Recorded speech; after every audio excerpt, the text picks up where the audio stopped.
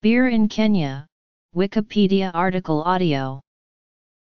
Charles and George Hurst founded Kenya Breweries Limited in 1922, producing Tusker Lager. The name Tusker came about in memory of George, who was trampled to death by a rogue male elephant in 1923. White Cap Lager is a pale lager and depicts the snow-capped peak of Mount Kenya. It is noted to be favorite of former President Mwai Kibaki. White Cap and Tusker Lager are both products of East African Breweries Limited, brewed in Ruaraka from locally sourced barley. Karosh Breweries, founded in 1997 and based in Naivasha, brews Summit Malt.